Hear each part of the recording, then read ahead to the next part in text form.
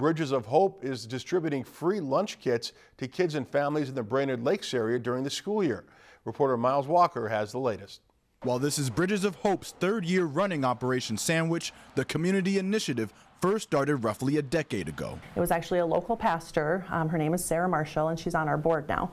And she was sitting down and talking to school kids right before summertime.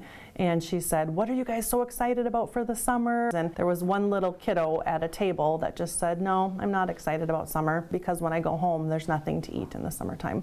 We're hungry." Operation Sandwich plays an instrumental part for families facing financial difficulties or food insecurity, as 1 in every 7 children in Minnesota face hunger, something former teacher Teddy Russell saw firsthand. I would look at all my kids, and some of the ones that I least expected were facing hunger every single day. And so it's really been eye-opening through my experiences with teaching and now here. It's the most unlikely people sometimes that are facing those day-to-day struggles. Bridges of Hope served over 43,000 lunches last year through Operation Sandwich, as the organization does what it can to embody its mission and serve as a bridge of support. There's no judgment here. There's very low and minimal questions asked. We just really meet people where they're at and try to bridge that gap with whatever they're needing, whether that be rent, utilities, food supplies, anything like that. I just really love that the organization kind of is a one-stop shop and helps anybody and everyone. And Operation Sandwich also reflects Bridges of Hope's vision to link families to community resources,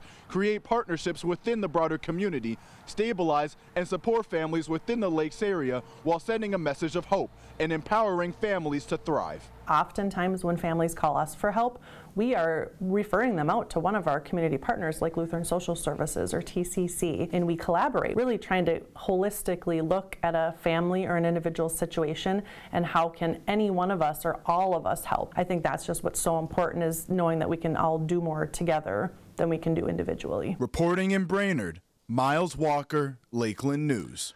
Upcoming distributions during breaks in the school year will be held on November 26th and December 19th. Lakeland News is member-supported content. Please consider supporting Lakeland News today.